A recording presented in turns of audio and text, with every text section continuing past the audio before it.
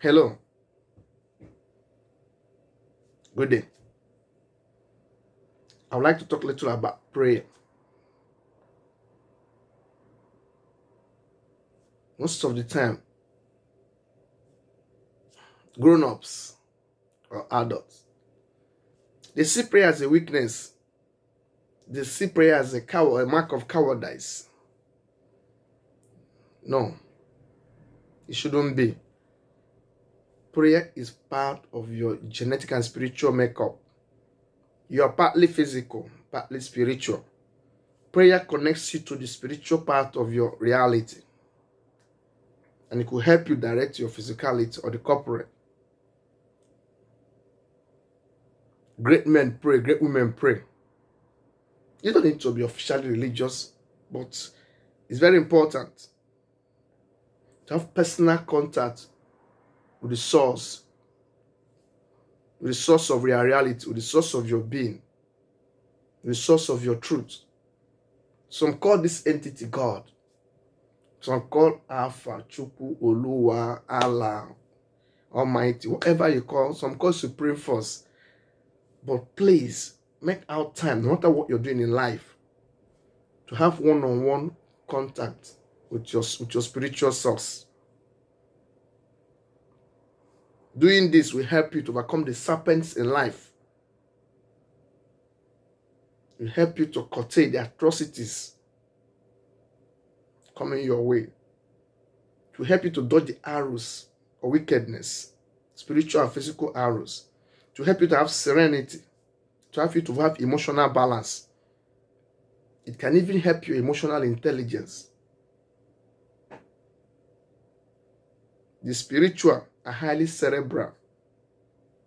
The spiritual are relatively very intelligent.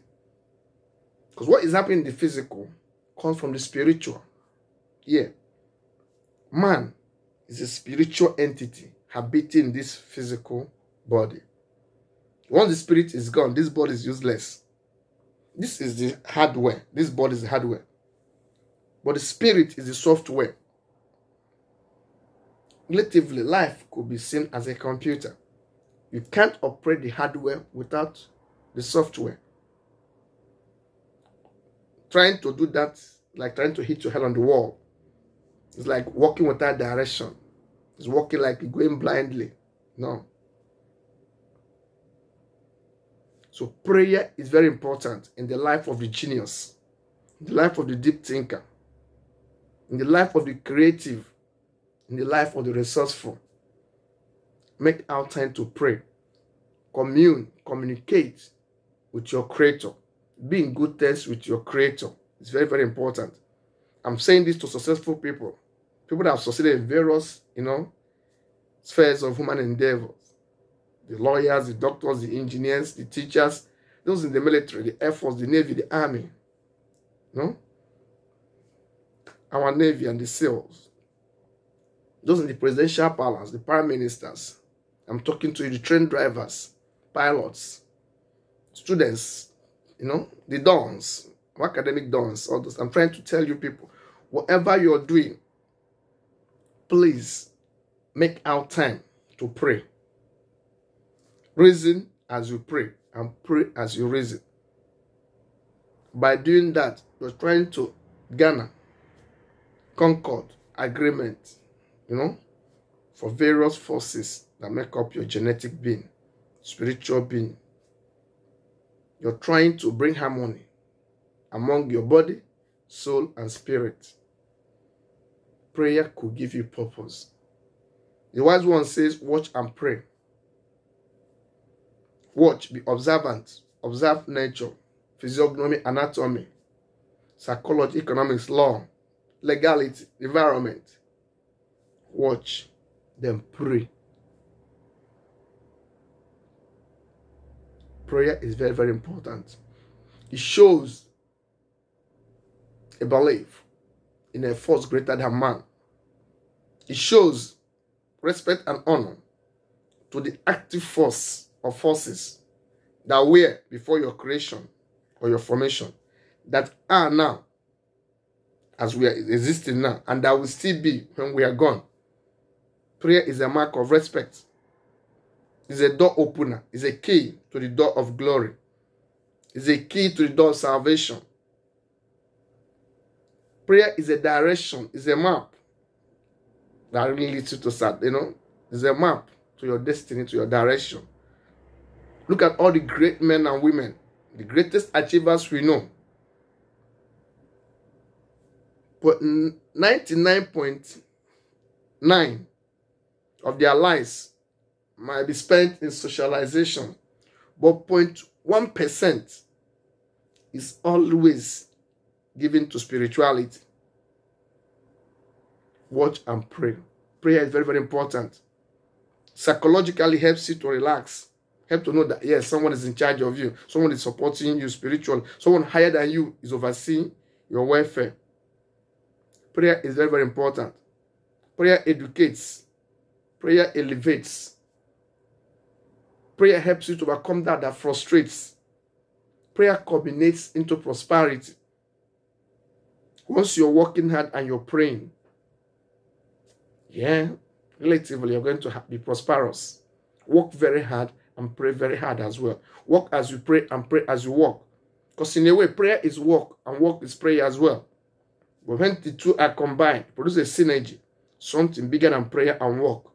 And that's what I call success, salvation, victory. When you receive that victory, may your days be successful. May blessings come your way. May you watch as you pray. May you pray as you watch. May you be patriotic to the cause of divinity.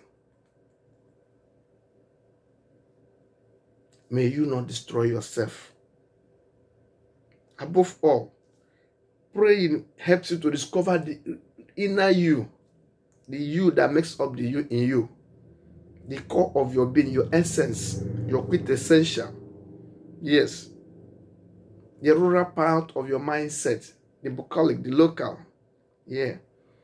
Prayer helps you, to begin to see life from different dimensions. Prayer helps you to become considerate. It makes you to think about how did we come here? Who are we? Where are we? When are we? And why are we? And helps you to begin to meditate. After here, where will we be?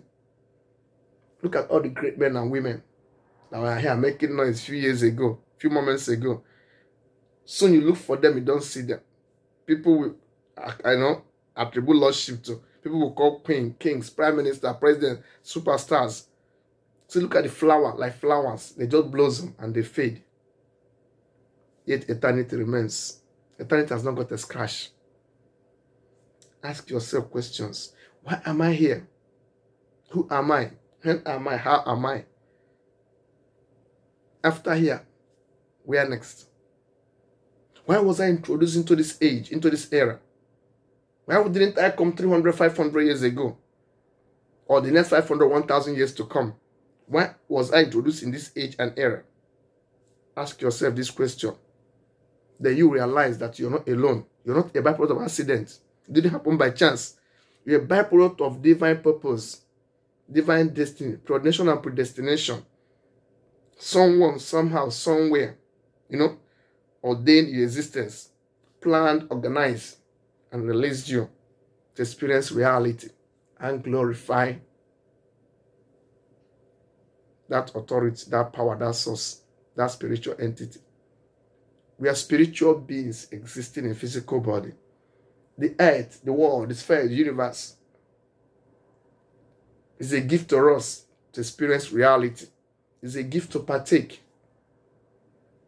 It's a gift to admire, to be courageous, to be grateful to the to the powers, authorities of the supreme force. So don't live ungratefully. Don't live carelessly. Appreciate every moment, every hour, every day, every second. Appreciate your problems. Appreciate the men and the women, the circumstances that brought to you. Appreciate your disappointments. Because those who made it die. Those who don't make it die. The poor die, the rich die. Life is full of ironies. Recently, I was asking questions, one of my meetings. I say, is it better to be a poor and healthy man or to be a sick and rich man? most of the poor people I know, they are very healthy. But most of the wealthy people and most of the rich people I know, they are very, very sick. Then you ask yourself, why is life so unfair? It's so unfair to those that don't understand the temperaments of destiny, purpose, preordination and predestination.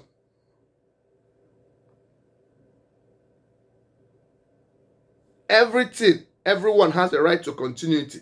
That's why everything is striving to continue. But environmental forces, destiny and purpose are the limitations, our aspirations. I want you to pray. Reason as you believe and believe as you reason. Science is good, but religion as well is better. The combination of science and religion is the best. With that, we can really work towards discovering the purpose or the reason why we are created. I wish you joy, I wish you happiness, I wish you self-discovery, I wish you serenity, I wish you tranquility, I wish you prosperity. Above all, I wish you eternal salvation, which has been promised to us.